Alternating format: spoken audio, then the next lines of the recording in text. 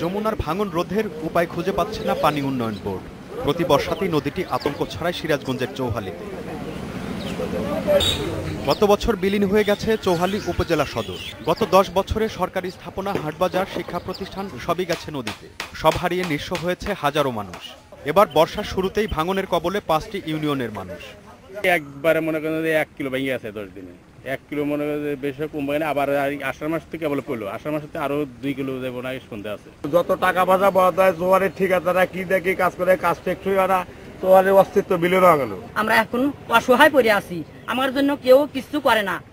ভাঙন থেকে এলাকা রক্ষায় ব্যবস্থা নেওয়ার আশ্বাস দিয়েছেন জেলা প্রশাসক। যমুনার ভাঙন রোধ করা খুব আসলে অসম্ভব ব্যাপার, তবুও আটানোর চেষ্টা করছে।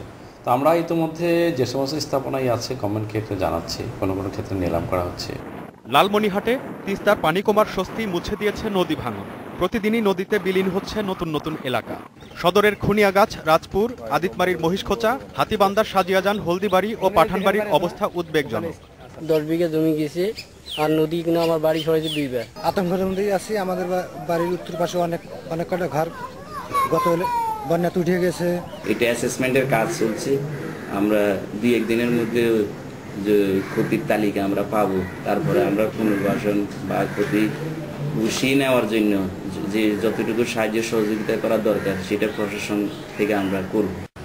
উজান থেকে নেমে আসা পাহাড়ি ঢলে শেরপুরে ভেঙে গেছে ভোগাই নদীর 200 মিটার বাঁধ। প্লাবিত হয়েছে 4টি ইউনিয়নের প্রায় 20টি গ্রাম। তলিয়ে গেছে ফসল, রাস্তাঘাট ও বীজতলা। এই বাঁধ আমাদের গত বছর ভেঙেছিল, আমরা বাঁধছি সুস্থভাবে চেয়ারম্যানলি আমরা সুন্দরভাবে বাঁধছি, বাঁধার পরে আবার এইবারও ভেঙে গেছে। যে সাইডটা ভাঙতেছে এই সাইডটা মানে ব্লক ছাড়া বা ওই রকমের শক্ত বাঁধ ছাড়া, ব্লক পাকাকরণ এরকম বাঁধ ছাড়া এই বাঁধটা রাখা সম্ভব না। বর্ষার শুরুতেই নদীর এই রূপে আতঙ্কিত তীরের মানুষ। বৃষ্টি পুরোপুরি নামলে পরিস্থিতি কি হবে তা নিয়ে ভয়ে আছেন তারা। Zahurul Islam Johnny, independent news.